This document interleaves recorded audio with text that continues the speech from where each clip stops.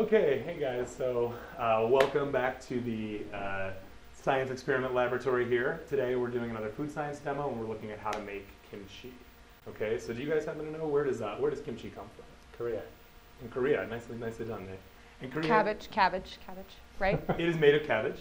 It comes from Korea, and it's a hugely important dish for the Korean nation.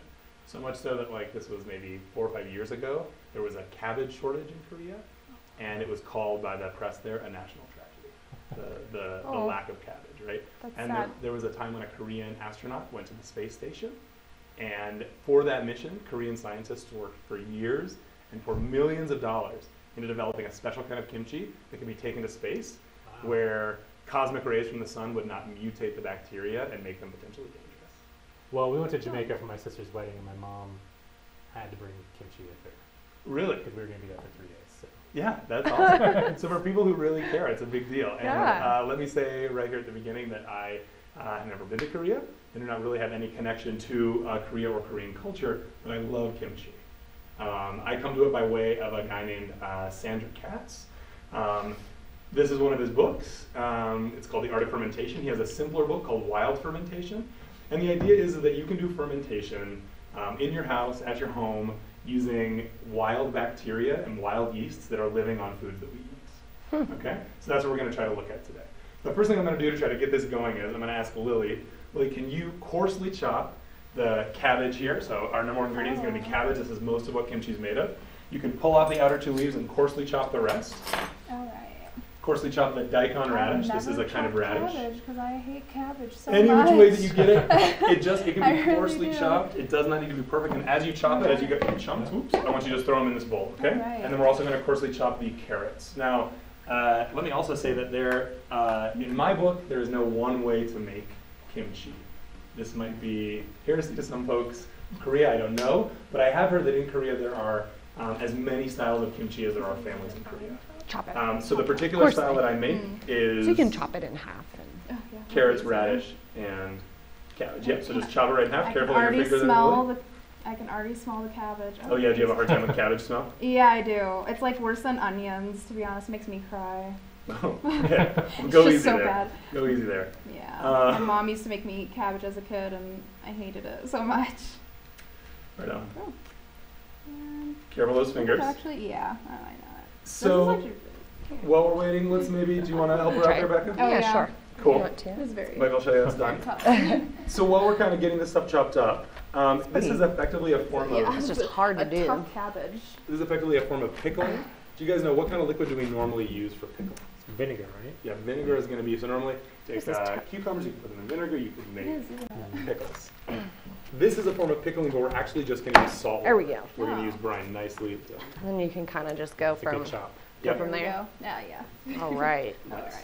So as you get those kind of coarsely chopped chunks, you can just throw them in there. Yeah. Okay, and then what we're going to do is the first step of making kimchi is to get all of your main vegetables set up, and then what we're going to do is cover them in salt water. Throw that Okay, on. Yeah. and Nate, I'm going to estimate that we're going to need about 4 cups of water to cover all of this Okay. cabbage and carrots. And so to go along with that, we're going to need salt. Becca, could you pass the salt to Nate? Thank you. All right, so Nate, we want to do a lot of times recipes will call for 1 tablespoon per cup of salt. But what That's we're good. actually going to do is we're going to cut that in half and do 2 tablespoons per 4 cups, just because I think that a little bit less salty comes out with the tastier kimchi. Again, there's no one right way to do this. There's just a general process. So what I'll have you do first, Nate, is actually measure out 2 tablespoons of salt and pour them into that. All right. Oops, I leaned. Oh, I think there's a break on the table. Oh, nice. Yeah. Nicely done, guys. I should have brought 2 knives. I could have had you both chopping at the same time. Yeah. Putting us to work today. That's So right. 2 tablespoons in here? Or No, sorry, let's put them in here, here. and we'll actually mix the salt water. Okay. So what we're making here is a brine, and you can do different levels of brine as you're making different kinds of fermented vegetables. And actually, let me just say that you could do this with any kind of vegetable. The process that we're doing right here works with practically anything. Oh, that's interesting. My principal loves pickled okra, and so I have a standing promise never to make had him that. a jar of pickled okra. Could And you I'm gonna bring do it some in this for way. us too? Because I Yeah, just have never absolutely. tasted it. I would love to do that. All right. So How's now this? the other thing that's going to be happening here is we're talking about fermentation. Okay, and there's a special kind of fermentation that's going to happen here, and it's actually fermentation that happens in our bodies as well. And the fermentation is called lactic acid fermentation. You guys Oh, ever heard of this before? Yes, when we work out. That's why our Yes. muscles are sore. So good, Becca. And so why is it that we do lactic acid fermentation when we're working out? Anaerobic something. Oh, yes. Respiration, perfect. anaerobic That was respiration. wonderful. Anaerobic respiration is the opposite of Aerobic. aerobic respiration. Very nice. I win. And you did, second. Sorry. Oh, very nice. You guys Not are on the very distance good. rate problem, but. Yeah. So the deal is going to be that we have anaerobic respiration and aerobic respiration. Aerobic respiration, aero, requires the presence of oxygen, whereas anaerobic respiration requires an absence of oxygen. And what we want to do here is we want to encourage anaerobic respiration. And we want to encourage anaerobic respiration because almost coincidentally, a lot of the bacteria that live anaerobically tend to be fairly healthy for us humans, whereas a lot of the dangerous bacteria tend to be aerobic bacteria. I did not know that. Also, aerobic respiration is happening in things like molds and yeasts. So if you have molds and yeasts growing, they're going to need oxygen to function. And so if you can eliminate the oxygen, you can prevent the growth of molds and yeasts. That make some sense? Yes. Yeah, And Did I'll not actually- know that. I'm going to have you guys hold off right there. That's plenty of cabbage. We'll just Okay. stop right there. All We can right. coarsely chop the radish and the carrots. All right. And actually, even as I'm saying this, I'm realizing, for the sake of timeliness, let's just do the cabbage for this, okay? And we'll move on. So while we're doing this, Becca, will you chop the onion just enough so that we can fit it into the food processor? Sure. And do the same with 1 clove of garlic and the peppers. Sure. You got it. Okay. And then what I'm going to do is pull a little cooking show. This is not a great Let's see. knife. Smell like cabbage. So what we would have done here is we would have poured water into our salt right here. We would have tried to make a brine that was, again, 1 tablespoon salt for 1 cup of water. And we would want to just completely cover our cabbage and our other vegetables, our coarsely chopped. And we would leave this sitting for about a 24-hour period. Is that hot or cold water? Just room temperature water is fine, not hot, because we really don't want to cook it at all, but it Nice. does not need to necessarily be cold. Okay, so let me move this stuff off here. And here is some stuff that I chopped up for us last night, and I let it sit for 24 hours. So we have same Oh. things, daikon radish, carrots, and cabbage Is this open? chopped for us. Or do I stick it in I there? think you just stick it. So hold off on that. So I will walk you through that. Would you just get it chopped and ready to get into that? Sure. Okay. Oh, there we go. Okay, so at this point, what we've done is we've actually started something that is going to seem really similar to sauerkraut, if anybody knows what sauerkraut is. So sauerkraut is just Oh, yum. brined cabbage that's allowed to sit for a long time. And if we just let this sit covered, we would end up with something akin to sauerkraut. Really? Yes. Oh. So kimchi is often called Korean sauerkraut, and I think that's a little bit offensive. It's oversimplifying things, but there's a really similar process here. So the major difference here between sauerkraut and kimchi is going to be that after the initial 24-hour soak period of our veggies, we're going to make a paste out of garlic, red pepper, and onion. And actually, there should be ginger also, and I do not know where the ginger went to, but for folks at home, you should include ginger in the paste that we're about to make. Ours is going to be gingerless. Gingerless. Which is actually okay. Again, these variations are totally fine. Traditional kimchi would have ginger, and something that I wouldn't have used anyways is fish sauce. But a very common ingredient in kimchi is, in the paste, is going to be a little bit of fish sauce. I don't use it because it's harder for me to get to an Asian grocery store and find it, but if you have access to one, it can really improve the flavor of your kimchi and make it more complex. All right, so we got a couple. That's actually enough garlic right there. Okay. I I'm was going to chop off the thinking the tops same. of those 2 red peppers. Boom. Your knife isn't very sharp. Yeah, apologies. Apologies. That's why we've been struggling. All right. And then what I'll have us do, what we want to do right now. Oh, I see what we did. Okay. Well, we're just going to do this, and I'll take care of that later. So, what I need to do first, I need to drain this water off. Well, Becca's getting this already. So can you, I got a little special draining lid here.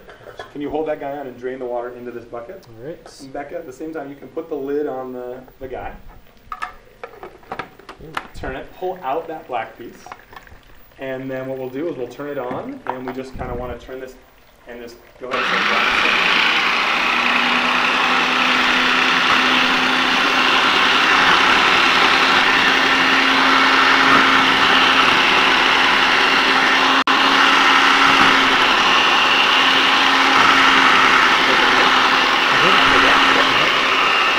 And Awesome. Okay, we'll run it on to the one minute. Okay, go ahead and stop it. Okay, that's pretty pasty. Are there any big chunks that crept up along the sides, or does it look pretty well chopped? it looks pretty well It chopped. should be just a little beyond diced. We call it a paste a lot of times, but just a little Yeah. beyond diced. Looks pretty and that looks chopped. pretty perfect for our purposes. Okay, so you get your paste and you've got your veggies that are soaked for 24 hours. You dump the salt water off, and so at this point we just have sort of loose cabbage, carrots, and daikon radish that have been soaking in salt water for 24 hours. So at this point, what I need us to do is I need us to actually mix that in. So if you could pour this in, and I've got that little stirrer right there, that little spatula, I should say. Yeah, perfect, Becca. And if we were at home and we had access to a sink, what I would actually recommend is that we just wash our hands with soap and water and then get our hands into it and mix up the paste with the vegetables just by hand. Since we don't have access to that tier, It's potent. and It's since making my face water I right I now. bet, between the peppers and the onions. Yep. Right. And the garlic too. So yeah, just as best you can. And actually, since we have the lid, we could maybe just do. Nate, I told you I wasn't going to work your biceps, but Oh, I gotta do we this are going again. to do it this time. So It's okay. I've Wanna been do this? conditioned over the last yeah, week. that's right. That's right. We're Stop just stronger shaking than this last up. time. Yeah, just shake it and kind of vigorously lean back and forth. And want to get it all spread around. All right. Oh, yeah, it is strong. Yeah, there you go. I am really It's watering. potent, isn't it? And really, as this stuff Garlic ferments, does if you decide to do this this to at me. home, the smell is strong and it will pervade your It's home. good. In a It's good way. just really strong. My mom has a separate refrigerator for kimchi. For kimchi, now. there you go. She Oh, does. that's Because amazing. everything will That is smell like dedication kimchi. right That is awesome. Okay, so let's see what it's looking like now. Yeah, nicely done. Okay, so Oh, it's pretty looks- well mixed up. It looks really It's kind of got good. that kimchi color. Now, I should also make one really important point. Traditional kimchi is often made with Napa cabbage. It's a softer, more lettuce-like looking cabbage. I use traditional cabbage just because I think it's a little crunchier and I like the flavor. Again, there's no strict rules here. You can use Napa, you can use regular. It's going to work out pretty well, much the same. Okay, so at this point we have our vegetables. They've been salted, they've been soaked. They sat overnight, then we mixed in the paste. Okay, and so we're very close to actually being done. I said we want to promote anaerobic respiration, so lack of oxygen. How could we do that? How could we prevent oxygen from getting at the veggies? Put it in a container, Jar would be great. airtight. And we could do airtight, but I actually don't usually do airtight. I kind of just let it, I have sort of a loose jar on top. Mostly airtight. The main way we're going to do it is we're actually just going to keep everything submerged underwater. Oh, Okay. okay. Oh, Well, okay. So you this is know. what we're going to do. I Makes got sense this as fancy well. kimchi fermenting jar here.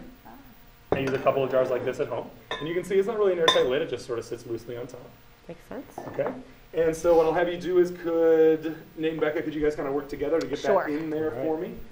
If you hold the pot, I'll be a scooper. Well, I'm a messy scooper. That's right. And kimchi's a little bit messy, but it's a Oh. really, It it's a is. fun, messy process. It wouldn't be fun if it wasn't messy. That's true. That's true. All right, almost there. And typically when I make batches, I end up making about double what we did right here. So that would be something like 2 heads of cabbage, All right. a full-size daikon Right. radish, and maybe All right. 4 carrots.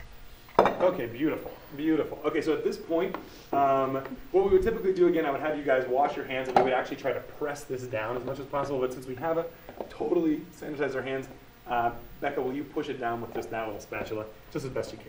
Like my eyes are watering quite a bit. Oh, I bet. I'm actually doing okay over I'm getting here. used to it now. I'm Oh, okay. good. I love to hear that. So you can see there is almost a little bit of water, and if we push down pretty hard, there's a level of water that's rising here, but it's not enough to totally submerge the veggies. Yeah. And that's what we want to do is we want to submerge the veggies. And along with that, what we want to do is make sure that the veggies stay down when we pour the water in. So we're going to use my fancy rock and plate system. This is very close to what's done in a lot of traditional ways, although it's often a wooden plate and then maybe fancier stone. Now this is the stone I just got out of my yard, but I boiled it for 10 minutes, and I use it in a lot of different kimchi. It's been used about 20 times. It works great. But if you're going to use a rock from outside to do this, boil it first to clean it. Good call. So this plate is pretty perfect because it fits right inside and it covers a lot of the cabbage pretty well. This rock's going to be placed on top for weight to keep most of that down. And then, Nate, since you're closest, I'm going to have you do this. Can you pour just gently that in there? And we just want to get it to a level where it mostly covers the cabbage. Okay, Nice. let's do a little more. Go even a little more. Maybe a little more. All right. Sorry, it's just, Would it be bad if you filled it too much? no, not necessarily. Go ahead, fill it a little bit more. Does just it for- dilute the flavor, or do you drain it later? You can drain it later. And you could drain it later. I like to have some kimchi juice. You just ultimately do want it to be mostly veggie and not Right. a lot of extra juice. But no, there's no reason why you couldn't fill it up. Okay. So at this point now, I'm not going to say that this prevents all oxygen from getting in. Some oxygen will dissolve in the water right at the surface level, but this is going to prevent a bulk of it from getting in. There's not going to be as much oxygen in this water as there is in the atmosphere, which is really going to prevent the growth of, again, bad bacteria, yeasts, and molds, and that's what we want to do. Huh. We want to encourage the production of this one kind of bacteria called lactobacillus. So really that's a genus, and there's lots of different species of lactobacillus. There's even a species of lactobacillus named Lactobacillus kimchi, and that species of lactobacillus is often found right on raw cabbage leaves. So a lot of those raw vegetables that we put in had living bacteria on it that are going to help this fermentation. Another reason we don't totally want an airtight lid, and this comes from that wild fermentation idea, some of the bacteria that we'll get will come in from the outside. And we don't actually mind that gas exchange. It's okay for some of the bacteria to enter in there because the salt and also the lack of oxygen in the water is going to really encourage the growth of healthy bacteria and prevent the growth of unhealthy bacteria. Makes sense. And it is a little bit haphazard in this modern American world where we're so concerned sometimes with germs and keeping clean and sanitation. This can maybe seem a little unsanitary, but this is an ancient process that's been going on for a long time, and it's very safe. And I can speak from personal experience. I love having kimchi around, and I think it's a ton of fun to make. And it's one of these gut foods that's good for your gut health because you're adding probiotics, living bacteria, healthy bacteria. So how long do you let it sit for? Great question.